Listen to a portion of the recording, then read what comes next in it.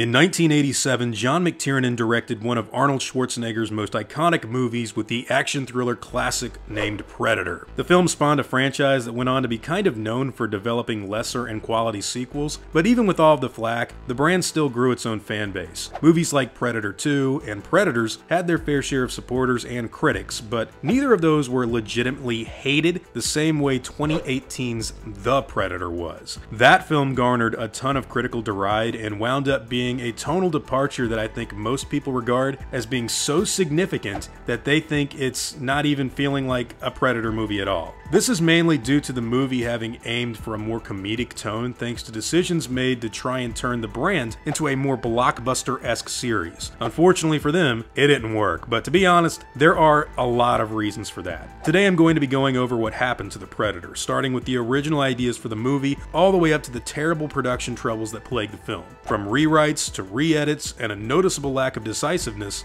this is why I believe Shane Black's 2018 sequel needs a proper recut, along the lines of a movie that I think benefited a lot from that, Alien 3. Coming off of the release of Predators in 2010, the brand that Arnold Schwarzenegger had first starred in back in the 80s was kind of running out of steam. The movie wasn't really a giant failure by any means, but it really just failed to reinvigorate the audience in the way that I think producers had hoped. Meanwhile, Ridley Scott was gearing up to do his new Alien prequel series, which meant that both of these properties were moving as far away from the AVP films that they could. With that being said, Predator would eventually go on to greenlight a fourth film, this time written and directed from none other than Shane Black, the guy that helped punch up the original Predator script from the 80s, as well as playing Hawkins in that film. Now, it goes without saying that Shane Black's original ideas for Predator 4 were vastly different from what wound up on screen. And this is the majority of what I want to go over today. You see, when everyone initially set out to make this movie, The Predator was actually supposed to focus on exotic alien hybrid monsters that the hunters were keeping secret for some time. There was also a subplot involving predators that actively worked with the humans on something rather specific, and we'll get into that a lot later when we talk about why everything changed, but just know that if you've ever heard people saying that the final version didn't really differ much from what they had in mind, well, that's more than likely not 100% true. The Predator's situation is actually far closer to what happened to David Fincher's Alien 3 back in the 90s, where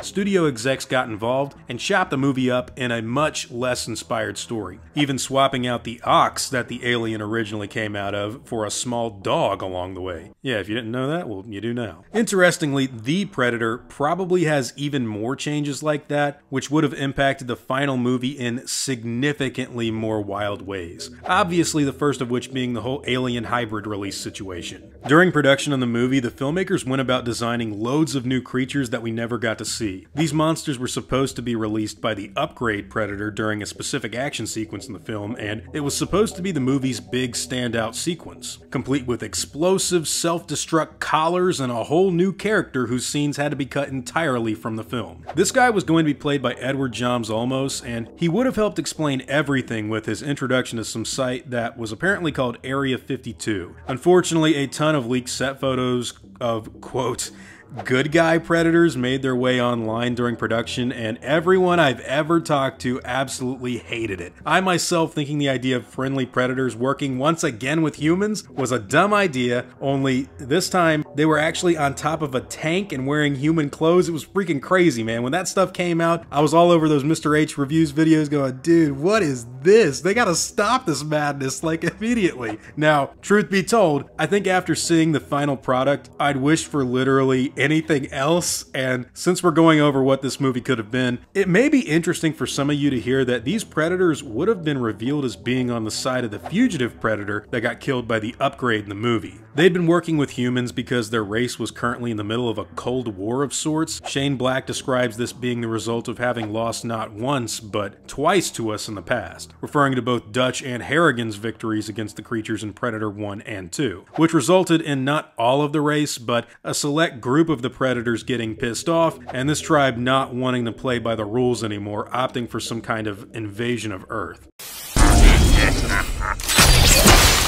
Look, man, Predators invading Earth, I just don't like that idea. I did read this awesome novel called Predator Concrete Jungle, which has Arnold's brother, who the Predators, I think, mistake for being Dutch. And in my opinion, that's the greatest sequel to the first movie. You gotta check that out if you haven't already. But look, Predators invading Earth, I just don't like the idea. Now, that all sounds absolutely crazy to me, but it's also some of the ideas that they originally had in mind for The Predator, and apparently a lot of this stuff wound up being filmed. This whole battle sequence and build up to the final confrontation would have gotten rid of that completely weird hunt in the woods scene at the end of the theatrical movie they released, and the death of Sterling K. Brown's character's obviously altered as well. What I think is the most interesting about this original idea is something that definitely will not end up in any special edition or alternate cut down the line. And that is the original ending that had Arnold Schwarzenegger himself actually reprise his role as Dutch from the first film, telling us that the Predator War is coming to Earth and that we'd better get ready for the next movie. Now, of course, Schwarzenegger turned the role down. He read the script and was like, nah. And here's where things get even more crazy. The endings that they wound up shooting for the Predator apparently involved Ellen Ripley from the Alien movies. And if it wasn't her, they had a backup ending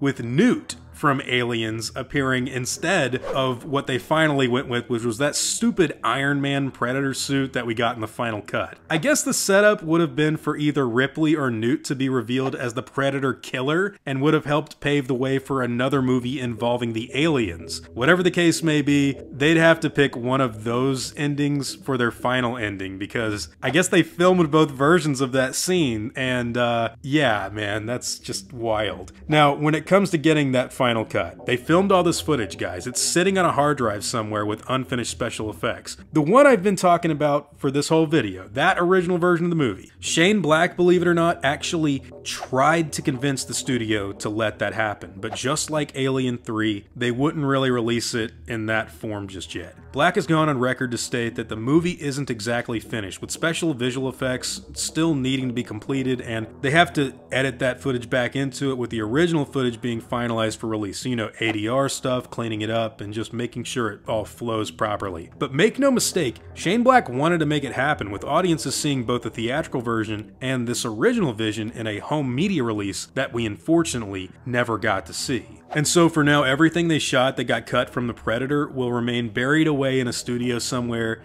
for nobody to watch, unless somebody makes the decision to release it to the fans sometime down the line. Now, even a person like myself, and I think I've made it clear, who thinks The Predator, as it stands, is most definitely one of the worst entries in the series, is definitely on the side of the studio releasing the original version. Because when movies get chopped up and butchered for theaters, it doesn't really do anything but harm the final product in the long run. And after seeing the extremely better version of Alien 3, I think these guys literally have nowhere to go but up, in my opinion. I'm not saying it's going to be as good as Alien 3, the assembly cut. It probably can't be, but wouldn't you like to have, like, this version of Predator 4 and then this version of Predator 4? Now, of course, The Predator has a ton of other issues that are kind of beyond saving. The way the movie treats autism is really just not right at all, as far as I'm concerned, and the controversy surrounding Olivia Munn's deleted scene with a real-life convicted predator are just too crazy to even comprehend, and I don't have to explain how much I dislike the goofy humor in that movie either. But still, there are plot holes that are filled in with what people have said existed in the original version, such as the reason the fugitive predator suddenly wakes up being the result of it simply playing possum the whole time, so it would have access to more weapons. In the film, it just kind of, you know, in the theatrical cut, that always confused me. He just wakes up out of nowhere and oh my god, the predator's awake, he's biting my arm, and, you know, he decided to attack everybody. That's dumb.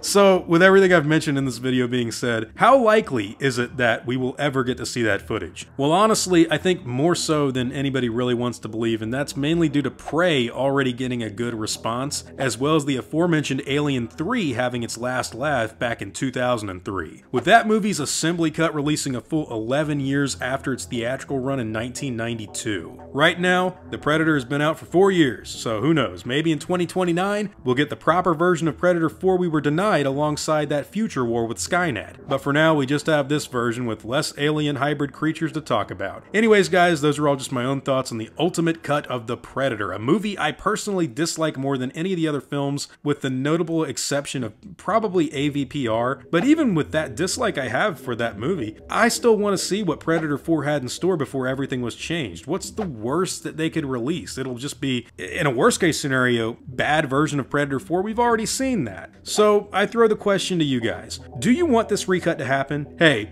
whatever your own thoughts and opinions happen to be, I'd love to hear them in the comments down below.